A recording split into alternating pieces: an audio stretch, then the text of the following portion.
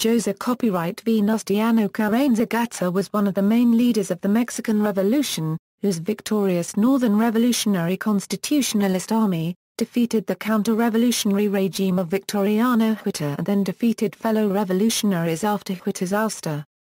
He secured power in Mexico, serving the head of state 1915 to 1917. With the promulgation of a new revolutionary Mexican Constitution of 1917, he was elected president, serving 1917 to 1920. Known as the Primer Jefe, or first chief of the Constitutionalists, Carranza was a shrewd politician rather than a military man. He supported Francisco I. Madero's challenge to the Díaz regime in the 1910 elections and Madero's plan to San Luis Potosí to nullify the elections and overthrow Díaz by force. He was appointed governor of his home state of Coahuila by Madero. When Madero was murdered in February 1913, Carranza drew up the Plan de Guadalupe, a purely political plan to oust Huerta. Carranza became the leader of northern forces opposed to Huerta. He went on to lead the Constitutionalist faction to victory and become president of Mexico. Carranza was from a rich, northern landowning family. Despite his position as head of the Northern Revolutionary Movement, he was concerned that Mexico's land tenure not be fundamentally restructured by the revolution. He was far more conservative than either Southern peasant leader Emiliano Zapata or Northern Revolutionary General Pancho Villa. Once firmly in power in Mexico, Carranza sought to eliminate his political rivals. Carranza won recognition from the United States, but took strongly nationalist positions. During his administration, the current Constitution of Mexico was drafted and adopted. Carranza did not implement its most radical elements, such as empowerment of labor, use of the state to expropriate foreign enterprises, land reform in Mexico, or suppression of the Roman Catholic Church in Mexico. In the 1920 election, in which he could not succeed himself, he attempted to impose a virtually unknown, civilian politician, Ignacio Bonillas, as president of Mexico. Northern generals, who held real power, rose up against Carranza under the Plan of Agua Prieta, and Carranza was assassinated fleeing Mexico City. Early years, 1859–1887, Carranza was born in the town of Cuatro Negros, in the state of Coahuila, in 1859, to an upper-middle-class cattle ranching family. His father, José Carranza Nera, had been a rancher and mule driver until the time of the Reform War, in which he fought against the Indians and on the liberal side. During the Franco-Mexican War, José Carranza became a colonel and was Benito Juárez's main contact in Coahuila. There was a strong personal connection between the two, with Carranza lending Juárez money while Juárez was in exile. Following the ouster of the French, Juárez rewarded Carranza with land, which became the basis of his fortune in Coahuila. Because of his family's wealth, Venustiano, the 11th of 15 children, was able to attend excellent schools in Saltillo and Mexico City.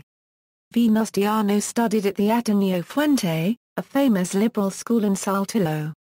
In 1874 he went to the Escuela Nacional Preparatoria in Mexico City, where he had aspirations to be a doctor. Carranza was still there in 1876 when Porfirio Díaz issued the Plan of Tuxtepec, which marked the beginning of Porfirio Díaz's rebellion against President Sebastián Lerdo de Tejada under the slogan "No re-election." Díaz's troops defeated Lerdo's, and Díaz and his armies marched into Mexico City in triumph. Upon completion of his studies, Carranza returned to Coahuila to raise cattle, since he had an eye disease that prevented him becoming a doctor. He married Virginia Salinas in 1882, and the couple had 2 daughters. Introduction to Politics, 1887–1909. The Carranzas had high ambitions for Venustiano, who would use the family money to advance his political career.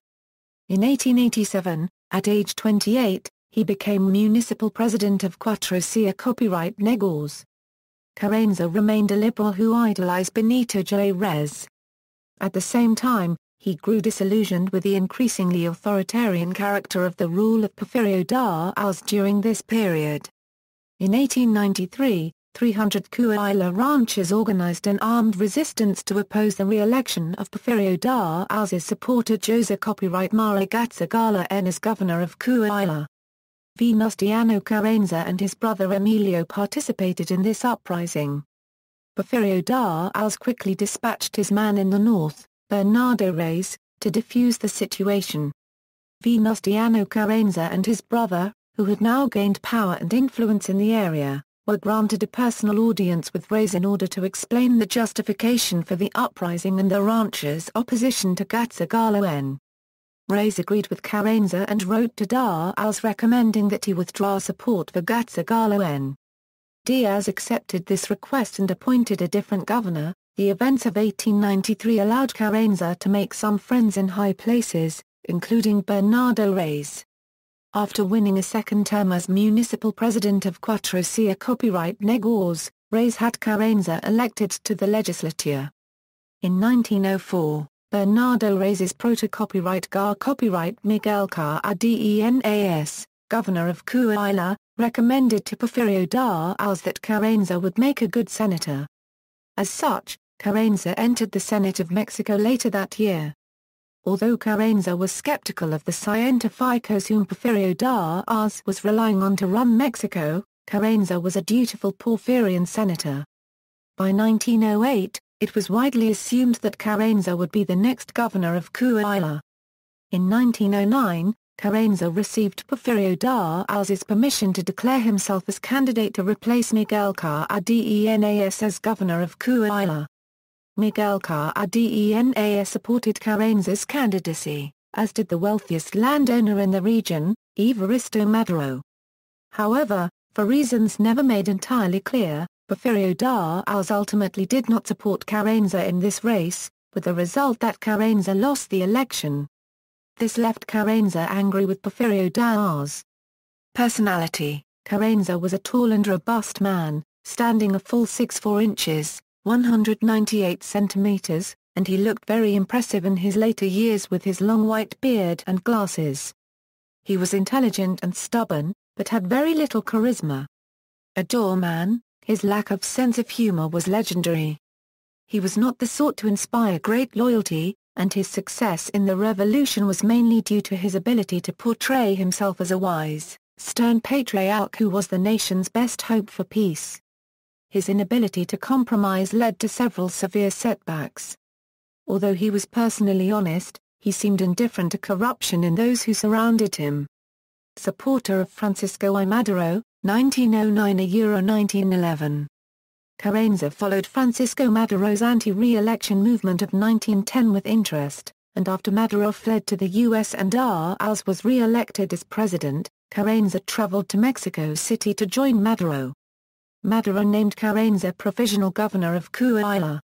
The Plan of San Luis Potosí, which Madero issued at this time, called for a revolution beginning November 20, 1910. Madero named Carranza commander-in-chief of the revolution in Coahuila, Nuevo León, and Tamaulipas. Carranza, however, failed to organize a revolution in these states, leading some of Madero's supporters to speculate that Carranza was still loyal to Bernardo Reyes.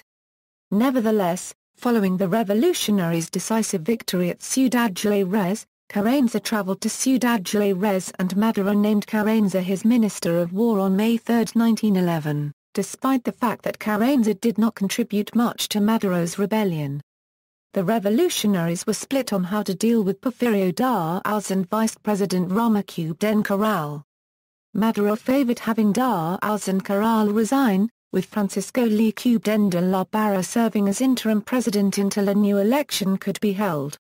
Carranza disagreed with Madero, arguing that allowing Díaz and Corral to resign would legitimate their rule, while an interim government would merely be a prolongation of the dictatorship and would discredit the revolution. Madero's view prevailed, however. Governor of Coahuila, 1911–1913, Carranza returned to Coahuila to serve as governor, shortly holding elections in August 1911, which he won handily. As governor, Carranza began a wide-ranging program of reform, including the judiciary, the legal code, and tax laws. He introduced regulations to bring safety in the workplace, to prevent mining accidents, to rein in abusive practices at company stores, to break up commercial monopolies, to combat alcoholism, and to rein in gambling and prostitution. He also made large investments in education, which he saw as the key to societal development. At the same time, he was concerned to promote law and order in the countryside, and has Porfirio Díaz's rurals re-enlist into his security forces.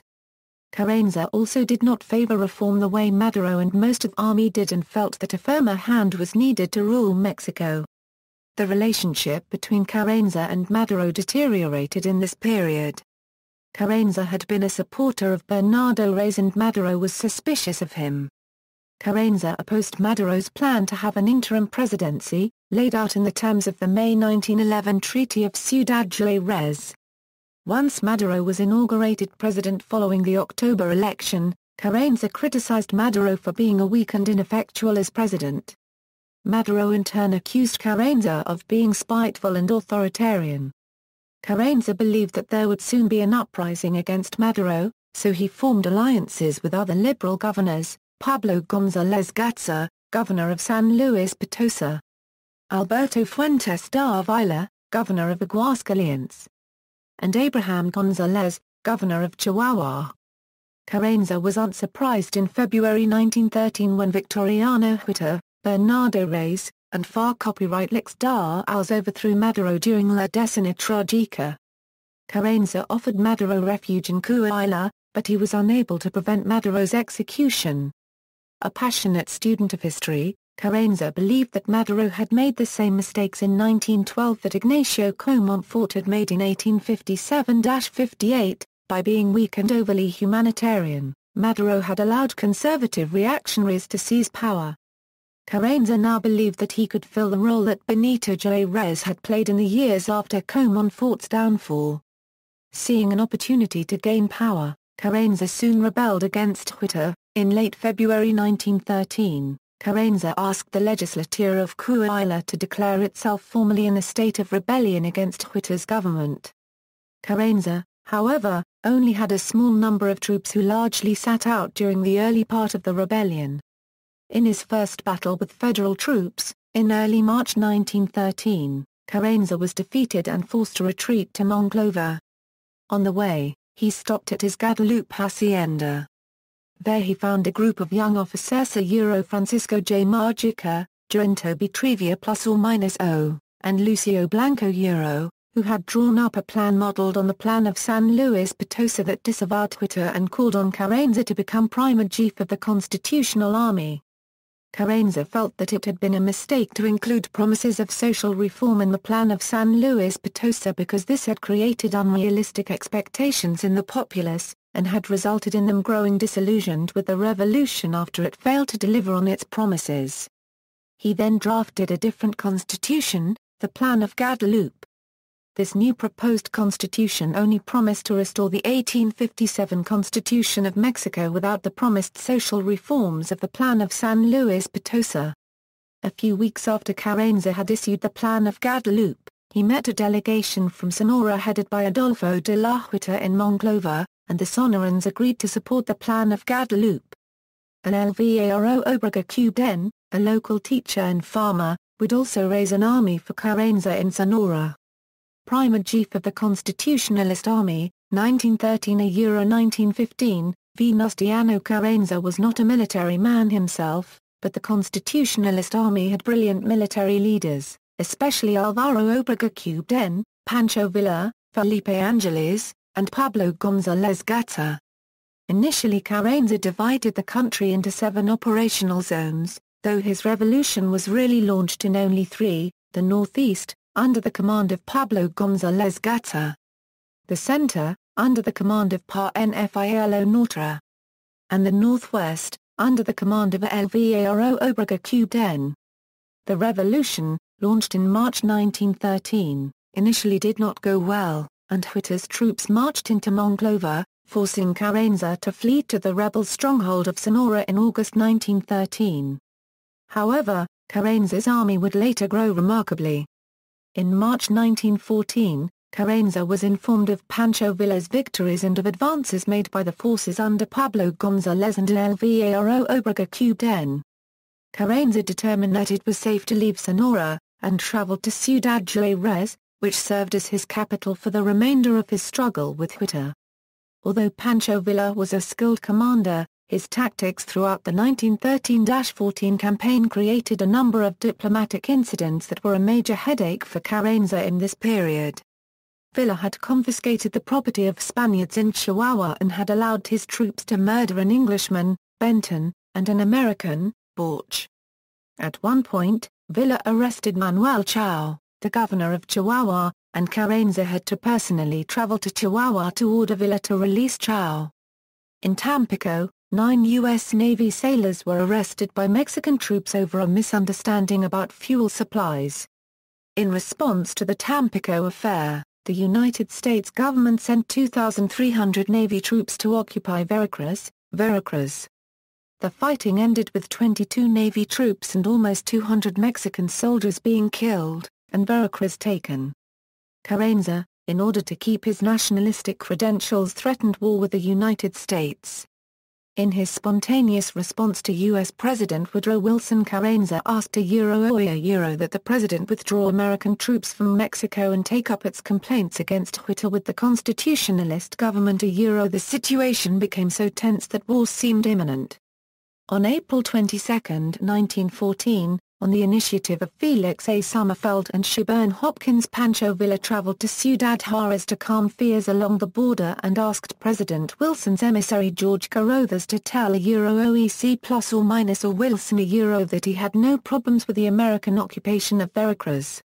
Carruthers wrote to Secretary William Jennings Bryan, as far as he was concerned we could keep Veracruz sick and hold it so tight that not even water could get into Huerta, and he could not feel any resentment whether trying to please the U.S. government or through the diplomatic efforts of Sommerfeld and Carruthers, or maybe as a result of both. Villa stepped out from under Carranza unregistered trademark stated foreign policy. The uneasy alliance between Carranza, Obregón, Villa and Emiliano Zapata would eventually lead the rebels to victory. The fight against Huerta formally ended on August 15, 1914, when Alvaro Obregón Cubden signed a number of treaties in Tlayacapan in which the last of Huerta's forces surrendered to him and recognized the constitutional government. On August 20, 1914, Carranza made a triumphal entry into Mexico City.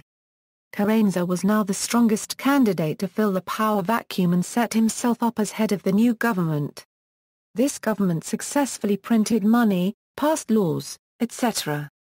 The Convention of Aguascalientes, break with Pancho Villa and Emiliano Zapata . Although the revolutionaries Pancho Villa and Emiliano Zapata had fought against the Huerta government, they had never signed on to Carranza's Plan of Guadalupe. Zapata, in his Plan of Ayala first issued when Madero was president, demanded sweeping reforms. Especially the return of village lands, which Carranza, a member of a wealthy landowning family, had specifically excluded from the Plan of Guadalupe. When it became clear that Carranza was not willing to introduce these social reforms, Zapata broke with Carranza, formally breaking off all connection on September 5, 1914. As noted in the section above, tensions between Carranza and Pancho Villa were high throughout 1913-14 over both Governor Chao and the diplomatic incidents that Villa provoked. Before Huerta was overthrown, Villa defied Carranza's orders and successfully captured Mexico's strategic silver-producing city of Zacatecas. Villa's successful capture of the city broke the back of Huerta's regime. In addition, Carranza also feared Villa would beat him to Mexico City. In August, Carranza refused to let Villa enter Mexico City with him, and refused to promote Villa to Major General. Villa formally disavowed Carranza on September 23, 1914. On July 8, 1914, Villistas and Carrancistas had signed the Treaty of Taricuben, in which they agreed that after Huerta's forces were defeated, 150 generals of the revolution would meet to determine the political future of the country. This convention then met at Aguascalientes on October 5, 1914. Carranza did not participate in the Convention of Aguascalientes because he was not a general. At the convention, José Copyright Vasconcelos, then a young philosopher, argued that Article 128 of the 1857 Constitution provided that the Revolutionary Army now constituted the legitimate government of Mexico. The assembled generals quickly agreed with him. The convention called on Carranza to resign. Carranza responded with a message sent on November 23, 1914. He agreed to resign, but only if he could be assured that a truly constitutional government would be put in place following his resignation. He listed 3 preconditions to be met before he would resign: the establishment of a pre-constitutional regime that would make necessary social and political reforms before the re-establishment of constitutional government, the resignation and exile of Villa, and the resignation and exile of Zapata. A week later, the convention's Joint Commissions of War and of the Interior agreed in principle to Carranza's conditions. The convention elected Eulalio Goucher Copyright RREZ as provisional president for 20 days until his position could be ratified, and called on Carranza to resign immediately. Carranza moved his government to Car Ciudad de Oba, Veracruz, and sent the convention a telegram in which he said he would not resign until his conditions had been fully met, noting they had not. Villa remained in control of the División del Norte. Zapata had not resigned.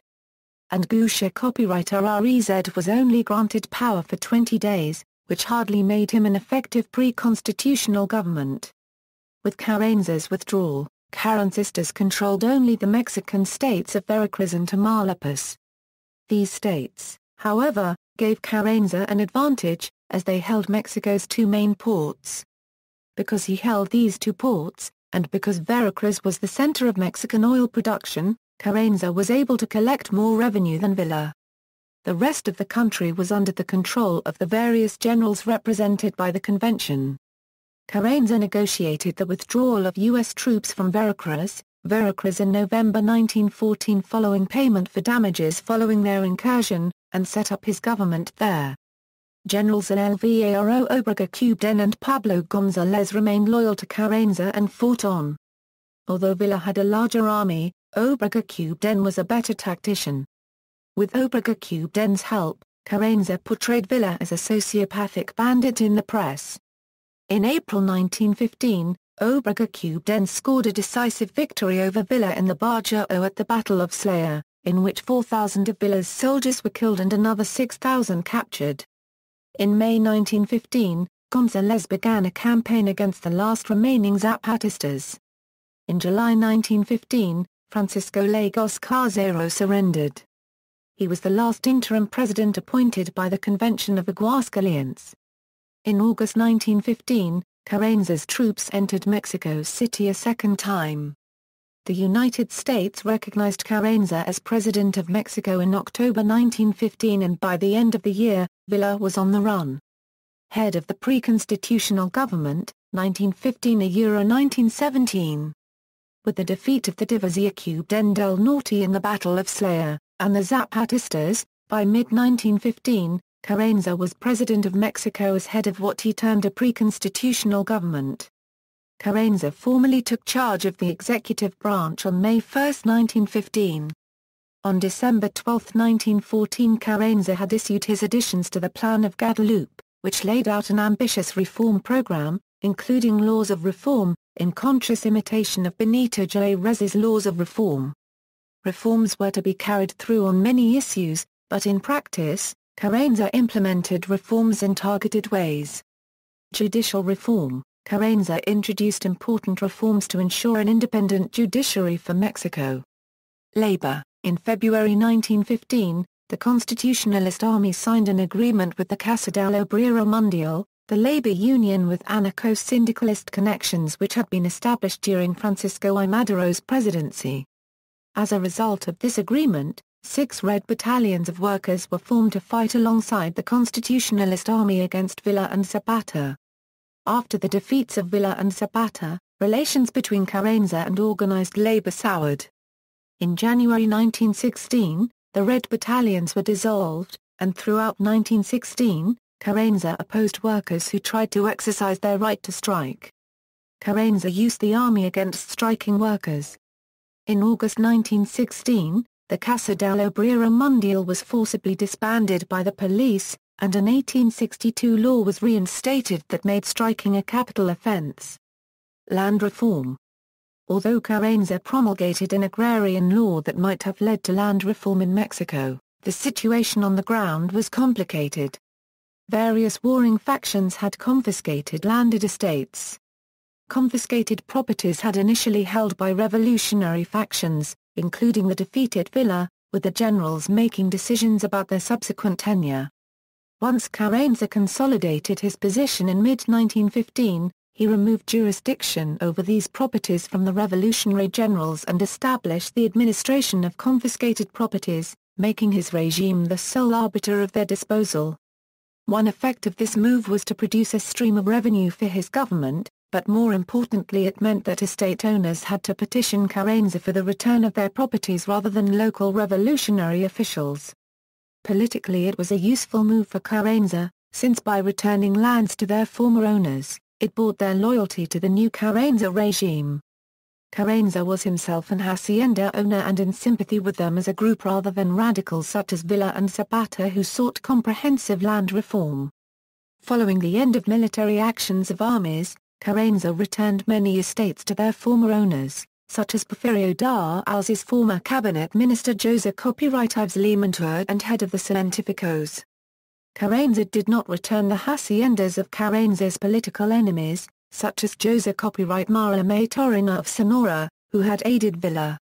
Struggle against foreign companies for natural resources. Under the presidency of Porfirio Díaz, foreign mining and oil companies had received generous concessions from the government in order to develop natural resources.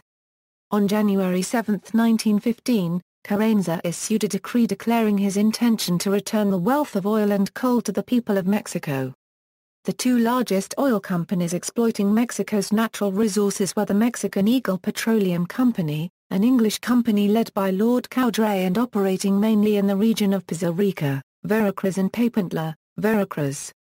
And Mexican Petroleum, an American company led by Edward L. Doheny and operating in the region of Tampico, Tamaulipas. Carranza was constrained in his actions because the region of La Huasteca where they operated was under the control of General Manuel Pelosi, who protected the oil companies' interests in exchange for protection money from the oil companies. In terms of mining, Carranza implemented the Cavo Doctrine. He raised taxes on the mining companies, and removed the right of diplomatic recourse for mining companies, declaring their actions subject to the Mexican courts. Constitutional Convention of Copyright Taro, 1916 1917 In September 1916, Carranza convoked a constitutional convention, to be held in Copyright Taro. He declared that the liberal 1857 Constitution of Mexico would be respected, though purged of some of its shortcomings. When the Constitutional Convention met in December 1916, it contained only 85 conservatives and centrists close to Carranza's brand of liberalism, a group known as the Bloque Renovador. Against them were 132 more radical delegates who insisted that land reform be embodied in the new constitution. These radical delegates were particularly inspired by the thought of André Copyrightes Molina Enriquez, in particular, his 1909 book Los Grandes Problemas Nacionales. Molina Enriquez, though not a delegate to the convention, was a close advisor to the committee that drafted Article 27 of the Constitution. It declared that private property had been created by the nation and that the nation had the right to regulate private property to ensure that communities that had none or not enough land and water could take them from latifundios and haciendas. Article 27 went beyond the Cavo Doctrine, declaring that only native-born or native Mexicans could have property rights in Mexico. It said that although the government might grant rights to foreigners, these rights were always provisional and could not be appealed to foreign governments. The radicals also exceeded Carranza's program on labor relations. In February 1917, they drafted Article 123 of the Constitution, which established an 8-hour workday, abolished child labor, contained provisions to protect female and adolescent workers, required holidays, provided a reasonable salary to be paid in cash and profit sharing, established boards of arbitration, and provided for compensation in case of dismissal. The radicals also established more far-reaching reform of the relationship of church and state than that favored by Carranza. Articles 3 and 130 were strongly anti-clerical. The Roman Catholic Church in Mexico was denied recognition as a legal entity. Priests were denied various rights and subject to public registration. Religious education was forbidden. Public religious ritual outside of the churches was banned. And all churches were nationalized as the property of the nation. In short, although Carranza had been the most ardent proponent of constitutionalism and headed the Constitutionalist Army, the 1917 Constitution of Mexico was more radical than the liberal constitution that Carranza had envisioned. The Carrancistas gained some important victories in the Constitutional Convention. The power of the executive was enhanced and the power of the legislature was diminished. The post of vice president was eliminated. Judges were given life tenure to promote judicial independence. President of Mexico, 1917–1920. The new constitution was proclaimed on February 5, 1917. Carranza had no strong opposition to his election as president. In May 1917, Carranza became the constitutional president of Mexico. Carranza achieved little change while in office, and those who wanted to see a new, liberal Mexico after the revolution were disappointed. Mexico was in desperate stress in 1917. The revolutionary fighting had decimated the economy, destroyed the nation's food supply, and the social disruption resulted in widespread disease. Carranza also faced many armed, political enemies. Emiliano Zapata continued his rebellion in the mountains of Morelos. FAR copyright Díaz, Porfirio Díaz's nephew, had returned to Mexico in May 1916 and organized an army that he called the Ejército Reorganizador Nacional, which remained active in Veracruz. The former Porfirians Guillermo Meixuero and José Mara Adávila were active in Oaxaca, calling themselves soberanistas and insisting on local autonomy. General Manuel Peláez was in charge of La Huasteca. The brothers Saturnino Cedillo, Cleofer Cedillo, and Magdaleno Cedillo organized an opposition in San Luis Potosi. José Escárvez Garza led the resistance to Carranza's government in Michoacán. And Pancho Villa remained active in Chihuahua, although he had no significant forces. After Carranza became president, Obregón then retired to his ranch. The fighting continued, particularly against Zapata in the Morelos, immediately south of Mexico City. The only two rebel leaders captured by Carranza were Pancho Villa's supporter Felipe Ángeles and Emiliano Zapata. Carranza maintained Mexican neutrality throughout World War I. He briefly considered allying with the German Empire after German Foreign Secretary Arthur Zimmermann sent Mexico the famous Zimmermann telegram in January 1917, inviting Mexico to enter the war on the German side. Zimmermann promised Mexico German aid in recapturing territory lost to the United States during the Mexicano-Euro-American War, specifically the states of Texas, New Mexico, and Arizona. Carranza assigned a general to study the possibility of recapturing this territory from the U.S., but ultimately concluded that war to recapture territory from the U.S. was not feasible. He believed that aid from Germany for such an effort could not be guaranteed due to the blockade by the British Royal Navy. Carranza remained lukewarm about the anti-clerical Articles 3 and 130 of the Mexican Constitution, both of which he had opposed at the Constitutional Convention. Toleration of the Roman Catholic Church in Mexico as an institution could be seen as pragmatic. The customs of a people do not change overnight. For a people to stop being Catholic, the triumph of the revolution is not sufficient. The Mexican people will continue to be just as ignorant, superstitious and attached to their ancient customs until one educates them. He proposed an amendment to modify these constitutional provisions, but his proposal was rejected by the state legislatures and two-thirds of the Mexican Congress. The anti-clerical articles of the Constitution were not enforced until the presidency of Plutarco Elias Calles, sparking a pro-Catholic armed uprising, the Cristero War. Public corruption was a major problem of Carranza's presidency. A popular saying was that the old man doesn't steal, but he lets them steal, and a new verb, carrancar, was coined, meaning to steal. Mexican neutrality in World War I. Carranza decided to keep Mexican neutrality in the war, but this neutrality reflected a hostility toward the USA, due to several interventions in Mexican internal affairs. Victoriano Huerta had conspired with the U.S. Ambassador Henry Lane Wilson in February 1913, to oust the democratically elected President Francisco I. Madero and his Vice President José Venustiano Carranza, in a coup d'état during a period known as La Decena Tragica. President Woodrow Wilson also ordered the invasion of Veracruz in 1914, resulting in the death of 170 Mexican soldiers and an unknown number of civilians. The assassination of Madero and Vice President José Venustiano triggered a civil war that ended when the Constitutional Army defeated the forces of former ally Pancho Villa at the Battle of Slayer in April 1915. The partial peace allowed a new liberal constitution to be drafted in 1916 and proclaimed on February 5, 1917.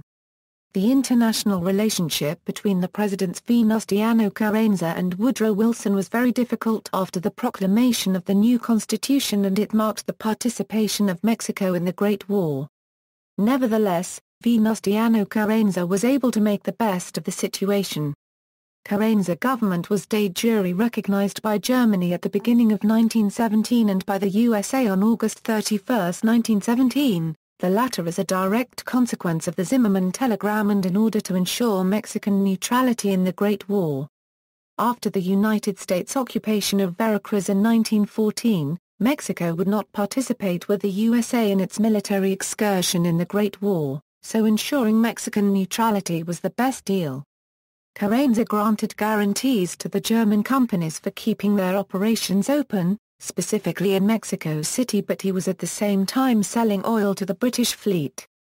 Moreover, 75% of the fuel used by the British fleet came from Mexico.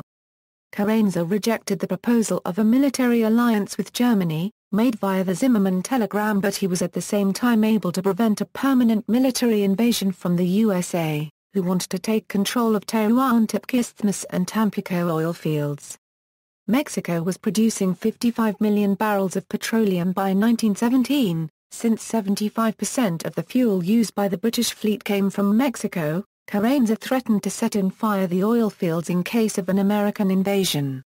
As historian Lester Langley wrote, Carranza may not have fulfilled the social goals of the revolution, but he kept the gringos out of Mexico City.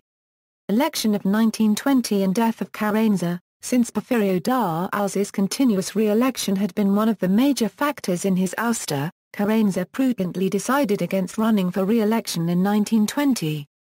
His natural successor was Álvaro Obregón, the heroic Carrancista general.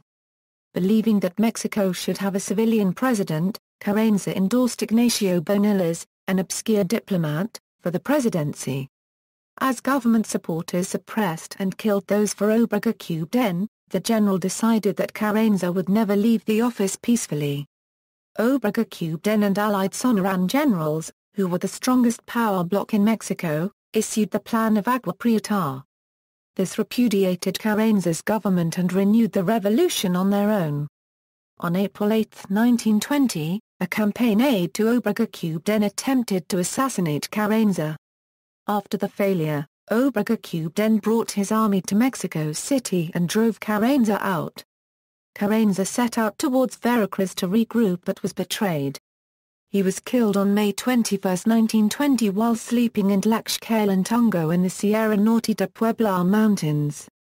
His forces were under attack there by General Rodolfo Herrero, a local chieftain and supporter of Carranza's former allies.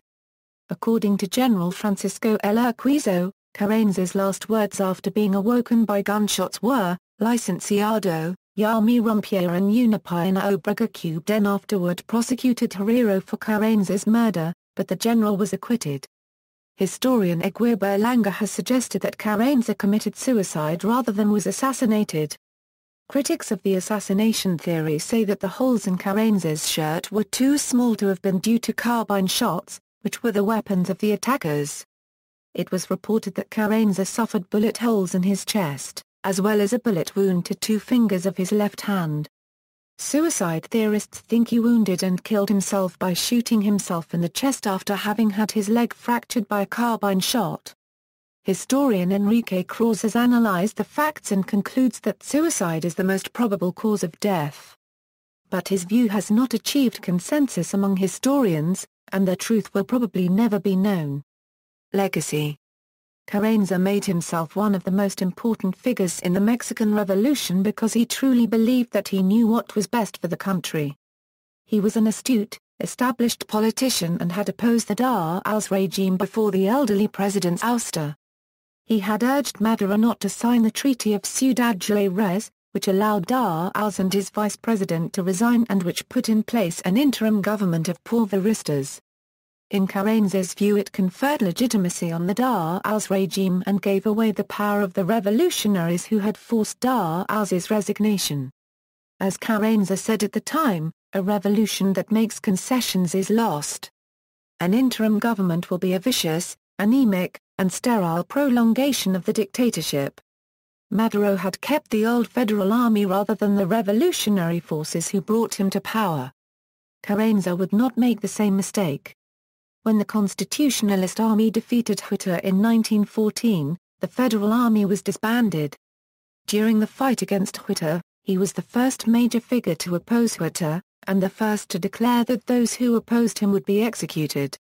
This is consistent with his judgment that, when a revolution makes concessions, it commits suicide. As events showed, Carranza was correct in his assessment of Madero's errors. Today, he is remembered as one of the big figure of the revolution, along with Zapata, Villa and Obregón. Although for most of the time period between 1915 and 1920 he was more powerful than any of them, he is today probably the least remembered of the four in popular culture. Carranza led the broad-based constitutionalist movement against the Huerta regime, uniting political and armed forces in northern Mexico to the cause of restoring constitutional law in Mexico. Brilliant military leaders served Carranza, most notably Álvaro Obregón, Plutarco Elias Calles, and Lázaro Cárdenas, to name 3 who became presidents of Mexico. Carranza pursued a policy of fierce nationalism, standing up to enormous economic and political pressure from the U.S. His call for a new constitution was realized, with key matters for which revolutionaries fought, such as land reform, rights of labor, control of foreigners, and nationalism, now the law of the land. Further reading, Katz, Friedrich. The Secret War in Mexico, Europe, the United States and the Mexican Revolution. Chicago, University of Chicago Press 1981. Cruz, Enrique. Mexico, Biography of Power, especially Chapter 13, Venustiano Carranza, Nationalism and the Constitution, New York, HarperCollins 1997. Richmond, Douglas W. Venustiano Carranza's Nationalist Struggle, 1893–1920. Lincoln, University of Nebraska Press 1983. See also: Venustiano Carranza, DF Formation and Name. References. Further reading, Gildas, M.T. Diplomacy and Revolution, U.S.-Mexican Relations under Wilson and Carranza. Tucson, University of Arizona Press 1977. Katz, Friedrich. The Secret War in Mexico, Europe, the United States, and the Mexican Revolution. Chicago, University of Chicago Press 1981. Enrique Cruz, Mexico, Biography of Power pages 334–373. Haley, Edward P. Revolution and Intervention, The Diplomacy of Taft and Wilson with Mexico, 1910–1917. Cambridge, Massachusetts, The MIT Press. Richmond, Douglas W. Venustiano Carranza's Nationalist Struggle, 1893–1920. Lincoln, University of Nebraska Press 1983. Von Feilitzsch, Heribert. Felix A. Sommerfeld, Spy Master in Mexico, 1908–1914. Amosville, Virginia, Hensel Stone Verlag LLC. ISBN 9780985031701. External links: Venustiano Carranza on MexicoNet.com, Encyclopedia Britannica, Venustiano Carranza.